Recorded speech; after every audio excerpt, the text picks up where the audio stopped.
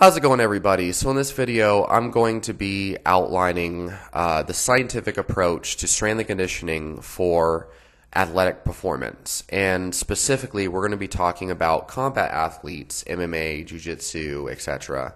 Because that's been my primary focus for the last 4 years or so. So this is a scientific approach. This is a general consensus of what the evidence suggests is the best approach. And if you look at most of the highest caliber athletes that are not genetic phenoms, or the highest caliber athletes and coaches, performance coaches, who took people from baseline and made them into beasts, this is what works the best. You will see this in commonalities. You'll see this with strength coaches like Phil Daru, who used to work for American Top Team, and he trains people like Dustin Poirier and Joanna Jędrzejczyk, I can't even say her name right, sorry. And he worked with Junior Dos Santos. And then, of course, what else? Garage Strength, who trained many Olympic caliber Olympic wrestlers, and Chad Wesley Smith, who he's worked with dozens of professional jiu-jitsu athletes, including Buchecha and Raul Bohau. I can't say a lot of these Brazilian names, who win gold at Worlds at black belt. And the list goes on and on and on. And basically, you can take an athlete who's already good, who's got the baseline level of technique and leverage and skill, and you can make them even more impactful through proper strength and conditioning. So this works both in the field and has been highlighted by the greatest strength and conditioning coaches with the highest level athletes, and also through the scientific evidence. Okay, so no gimmicks here. Okay, so here's what we're doing. We are taking the 20% of methods and efforts that will yield us 80% of results. The fact is, combat athletes, they a lot of times do not have a lot of time in the gym, and they don't have a lot of recovery capacity. Everything that they do with a strength and conditioning coach, you need to take into consideration what they're doing with their skills coach, okay? And you need to make sure that the skills training is number one. So let's just get into the principles. This is a two-factor model of sports performance, okay? And we're going to kind of add in some extra things to it to make it better, because it's not good enough on its own. The two-factor model is basically what you do at your sport practice should give you the majority of your cardiovascular adaptations. The said principle, specific adaptation to imposed demands, is key, okay? The conditioning needed to go, 5-minute rounds like a title MMA fight, that is best going to be obtained through sparring rounds, okay? And in the foundational level, you need to be doing a lot of flow rolling and a lot of technical sparring that includes punches to the face at a controlled intensity. There is no reason for athletes to be going 100% all of the time, especially in their off season. There are a lot of great schools that have produced world champions that way. American Kickboxing Academy, Shootbox, etc., etc. And those are a lot of old school gyms that have been around for a long time. But the problem is they have a pretty large peak with their genetic phenoms. It weeds out a lot of the people that just don't have the genetics to go through suboptimal training, and it can peak them for competition really fast. But there's a lot of wear and tear, and a lot of times these people have a short-lived career where it's man, they were way up top and they could have been way, way better for a lot longer, but they get injured. Catastrophic injuries from just their high intensity of training with too much volume and too much frequency over time. And that's where the science of strength and conditioning comes in the picture, where you can take that and organize it in a way that allows you to still get that high intensity skills practice, but moderated enough and put it at the right times with the right volume and right frequency, especially the closer you get to camp, the more specific training needs to be. The harder it needs to be, the more practice focus it needs to be. Basically, the last 4 weeks of your training before camp, before competition, it needs to look very close to what you're actually going to be doing in competition. But the majority of your training year round, it needs to be a high volume and high frequency of the most effective basics over and over again. Okay, so that means technical sparring. Okay, for me personally, I have seen time and time again, especially with beginners who don't already have good enough technique. Those beginners, people aren't really good at striking yet. They're either going to freeze up or they're going to brawl aimlessly to close the distance when they're doing hard sparring because they're afraid of getting hit because they don't have confidence in their technique yet. And you build confidence in your technique by practicing at a lower intensity in a controlled environment over and over again until you can practice that when you have punches coming in the face. That confidence is there, and you know what to do in those situations to where you don't get pelted and CTE or whatever, concussions. But anyway, no matter what, at the higher level, it's even more important.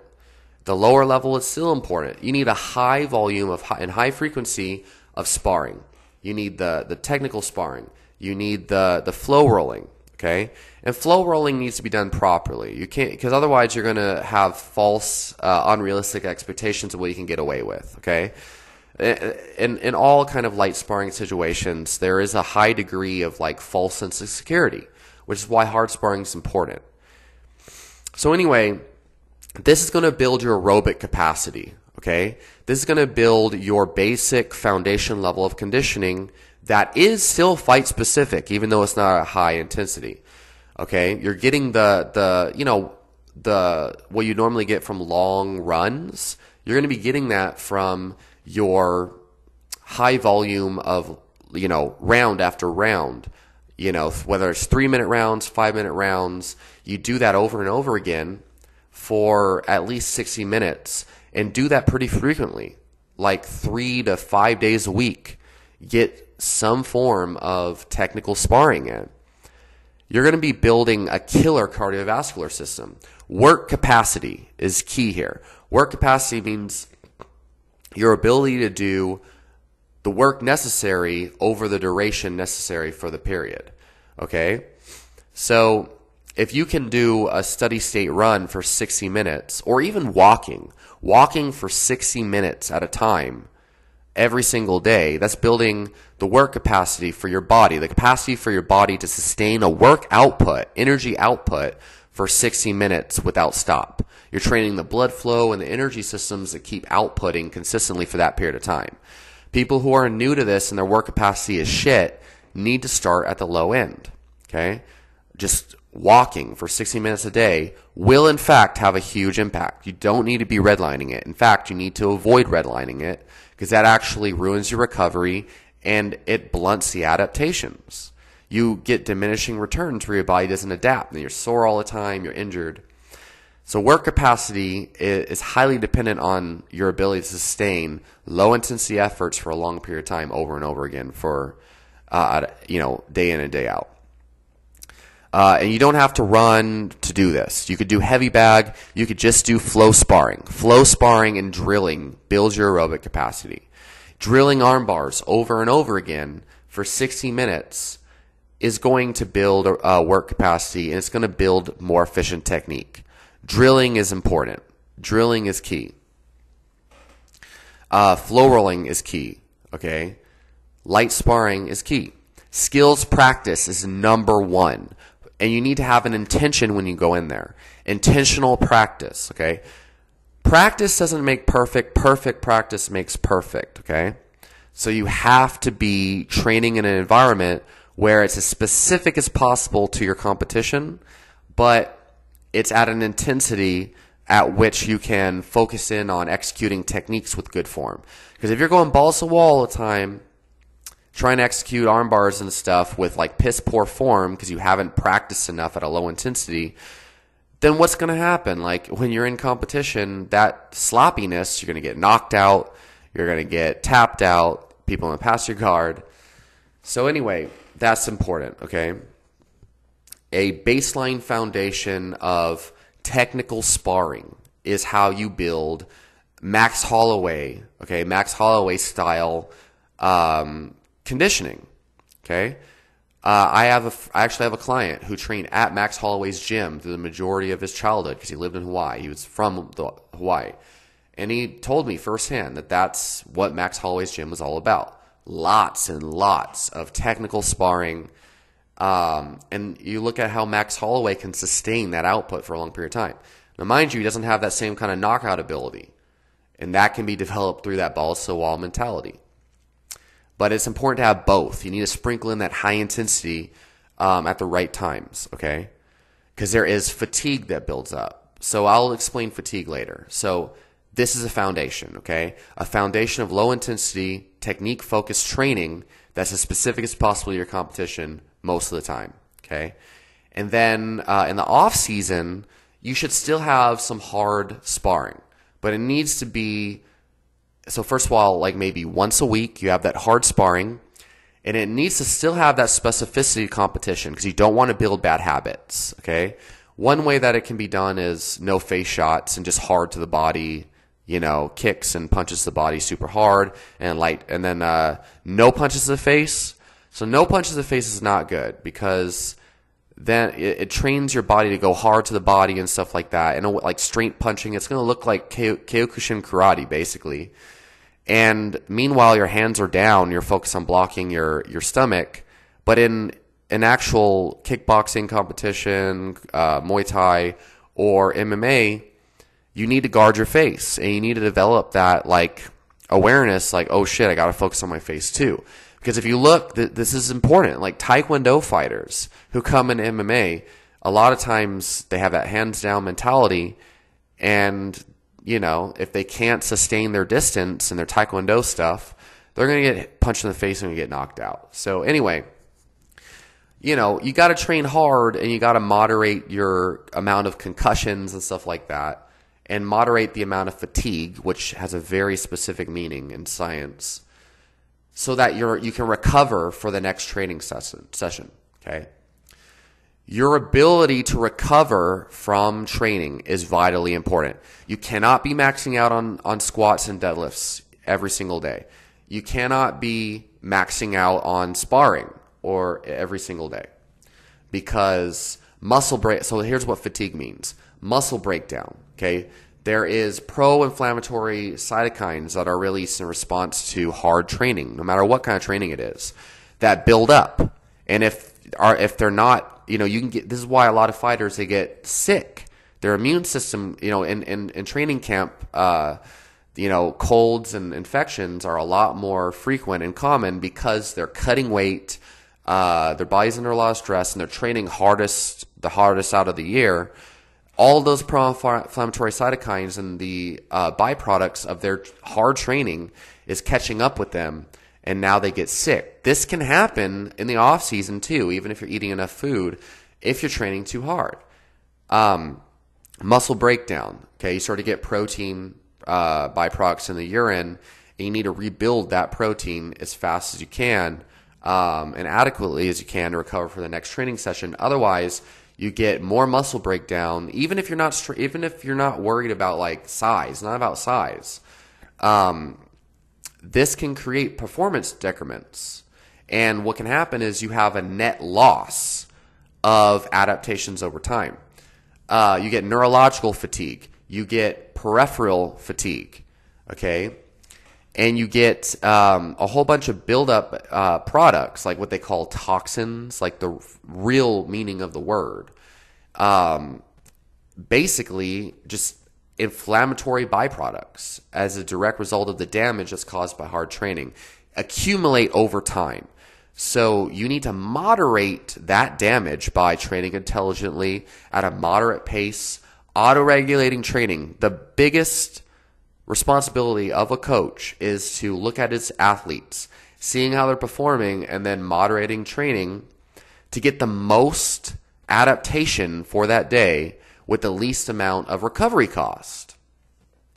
And in this way, you can be building their techniques day to day, training just at that threshold where it's challenging enough, where they're still solid on their technique, they're getting some conditioning effect, and they're not going to come into practice dead the next day. They should be sleeping well. They shouldn't be so overwhelmingly sore that for days they have weird aches and pains that they can't explain. Okay? Because there's no use in having a champion fighter who, is really, really good, but he's constantly sidelined by injuries. That champion fighter could be better if he wasn't, dragging during training over and over again. So anyway, that's the key. Get those techniques in. Okay? Get that sparring in at a high frequency. It's got to be sustainable. Okay? The better you can recover, the more volume of training you can handle. You want to be that athlete who has more hours under your belt of productive training, rather than the person who has to keep taking time off because they're injured or they're sick or they have to keep underperforming, or they're training so hard that they can't focus on technique. You're going to build bad habits. So that's key. Very, very key. That's the first part of strength and conditioning. That is where you get your so-called cardio from. Your fight-specific cardio comes from your sport practice. That is key. So then the second part of this is we need to train our strength. Okay? Strength comes second to that. Okay? So strength training is building your body's capacity to produce force, to resist force. Okay? And capacity, that means the ceiling goes up. If you take an athlete who already can jump really high, they can run really fast, and they have really good technique in their sport, they have a baseline level of athleticism that's great. Now, the problem is they will plateau at a certain point to where they cannot develop that anymore. You could always get better at technique regardless of your force production.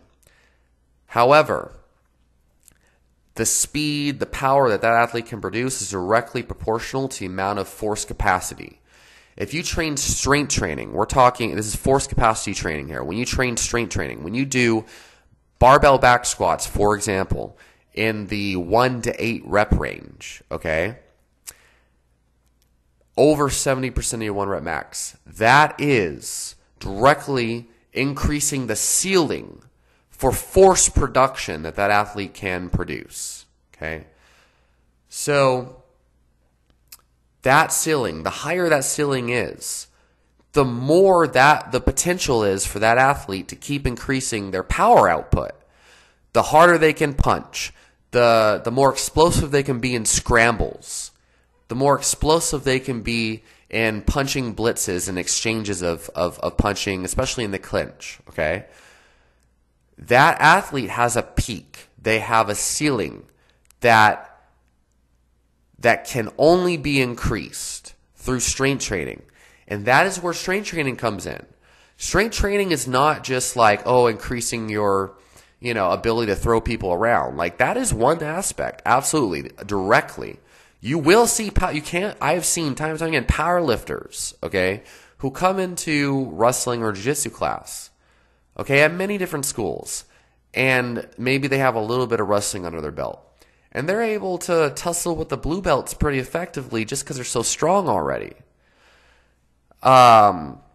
However, okay, strength is not number one. That's why we spent so much time talking about technique. Technique is number one. Your ability to produce force in the right positions is important. Leverage, make no mistake, leverage is force produced efficiently and effectively, or positioned effectively. Okay? It's still force production, but it's not reliant on your ceiling. Okay? The better your leverage is, the better you can apply that force. Someone can never train strength and just have great leverage and great technique and be really, really great and be a dominant.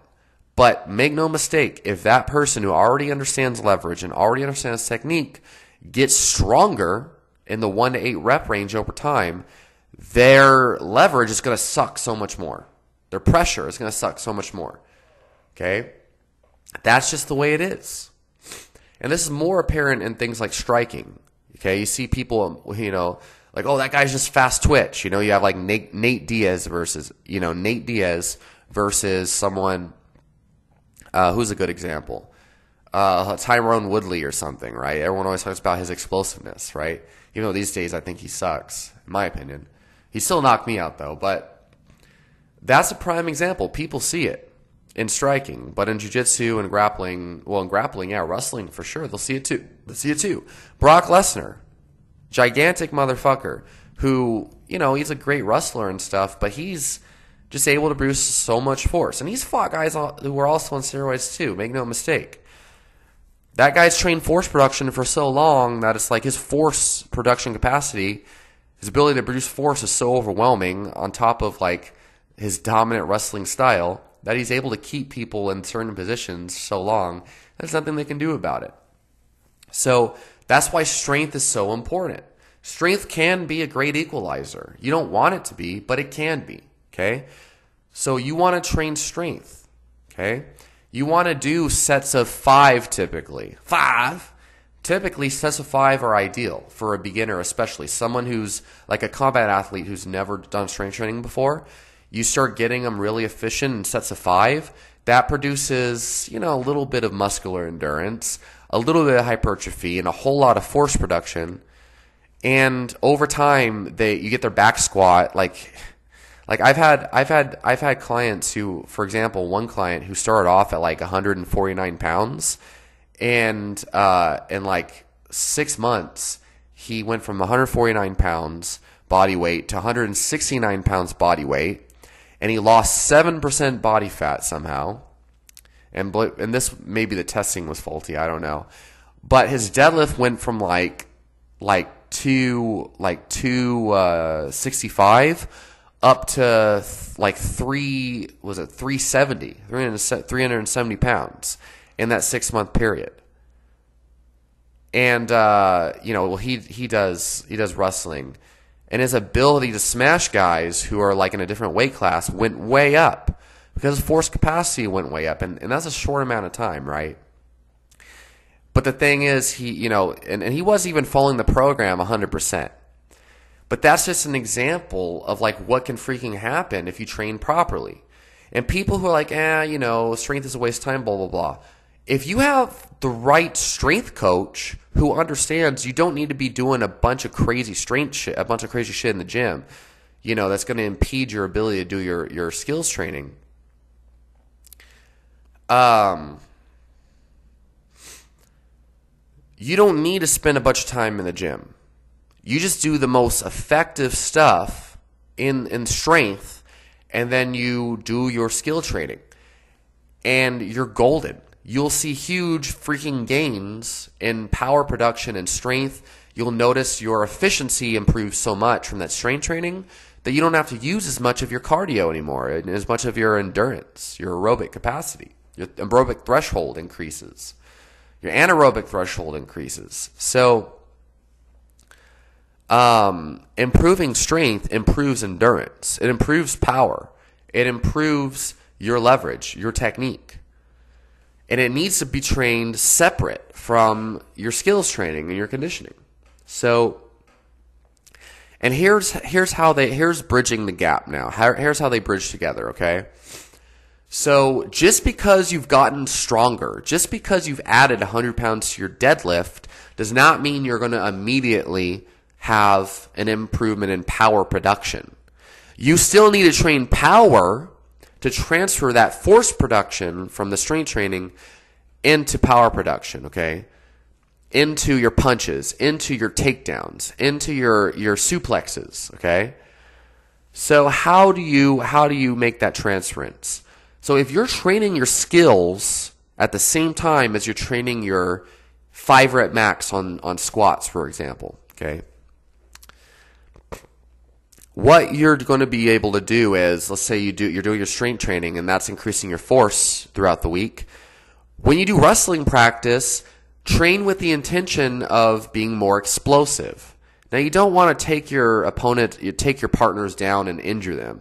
You need to set them down in a controlled fashion. But when you explode for a takedown, you need to be explosive. When you do your techniques in training, you're going to be training power specific for your sport. When you do sparring, okay, you're going to be training, as long as you're training with the intention to explode, the intention to be fast, the intention to be more explosive and more efficient and all of these things. Okay? You're training speed, you're training power, you're training endurance in your sports practice. Okay? That is going to create this kind of like ebb and flow of transference.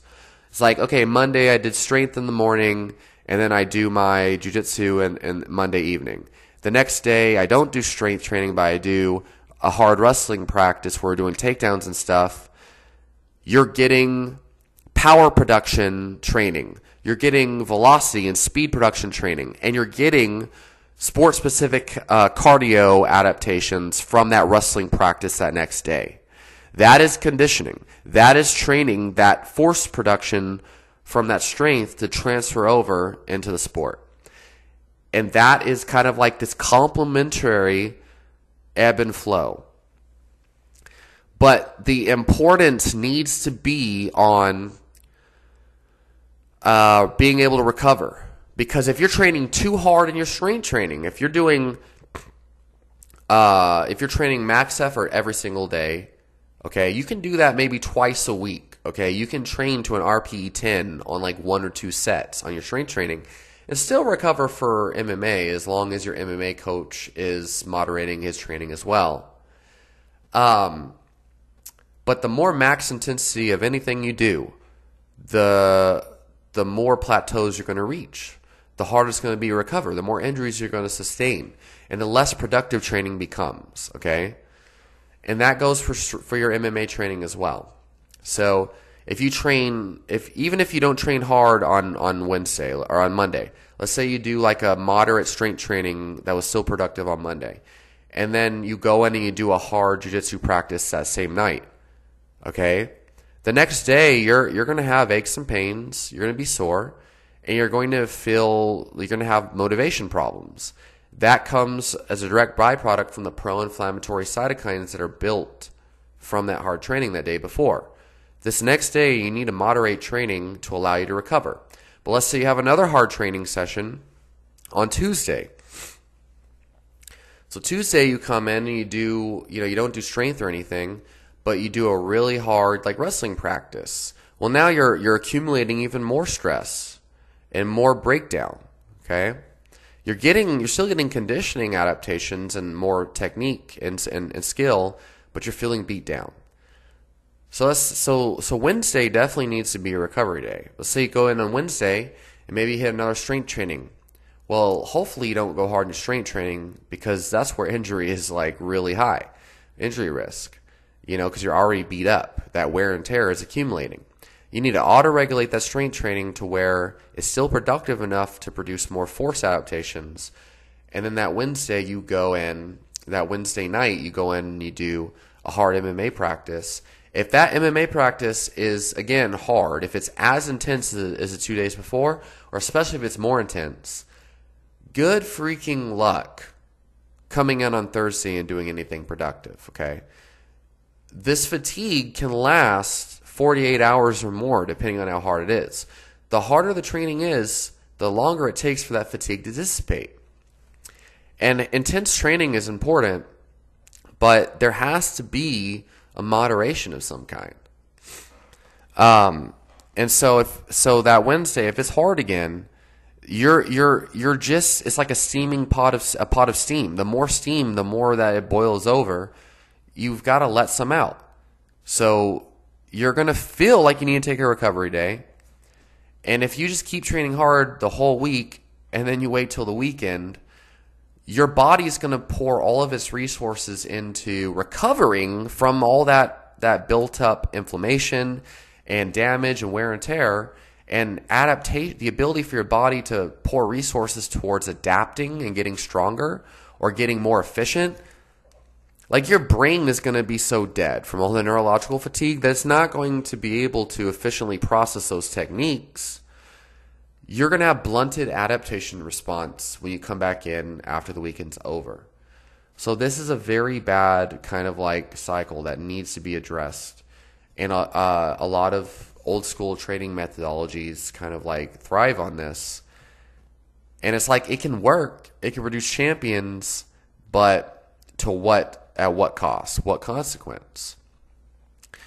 Everything you do in your training is going to have a consequence. So you need to be able to get the whole goal should be getting the most adaptations out of the least amount of effort, or more so, the least amount of recovery cost. It's called stimulus to fatigue ratio. Okay. So you need to have a baseline level of high volume, high frequency skills training that focuses on being more efficient and effective in all aspects with as little recovery cost as possible. So you can train effectively more frequently without dying. And their strength training needs to be geared at improving force production capacity.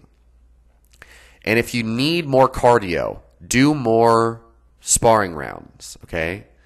And you need to have that sparring set in a way that is as realistic as possible for the specific competition, and also gives you those conditioning gains. Now, this is where we need to kind of change the two-factor model a little bit from the way Mark Rippetoe had it.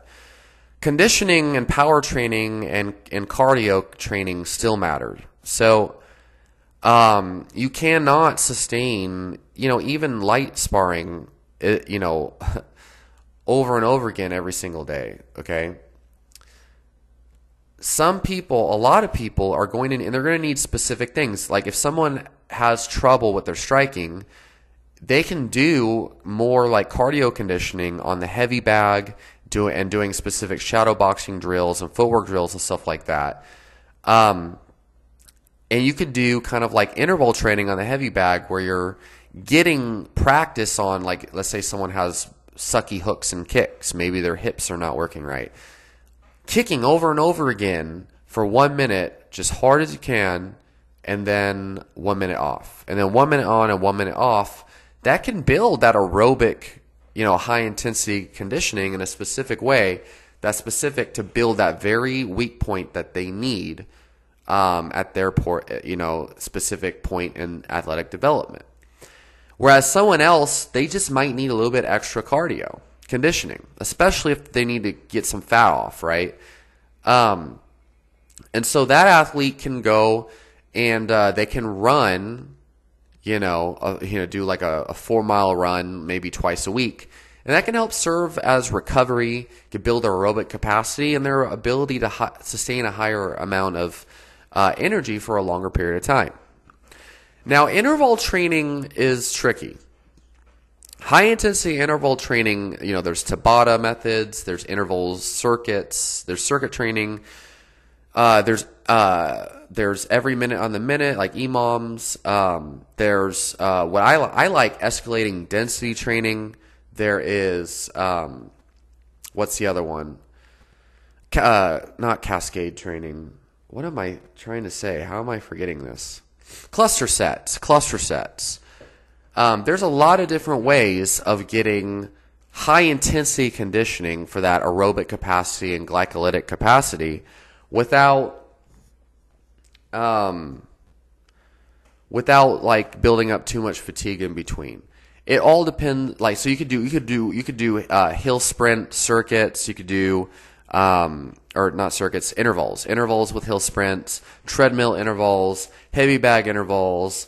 You could do intervals using like kettlebells, You could do burpees. I love burpees.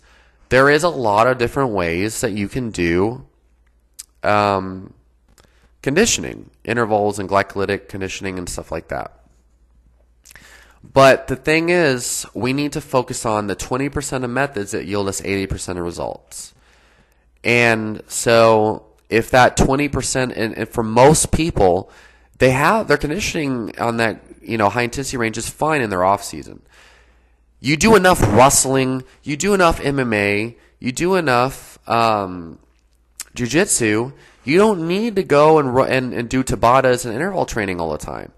Because the more conditioning you do in between sessions, the more recovery you're going to need that's going to interfere with your MMA training. So MMA training is number one, okay, or jiu-jitsu training or whatever. Your sport practice is number one. That extra conditioning can be on the side, but you need to see your skills training as conditioning, and you need to train with intention.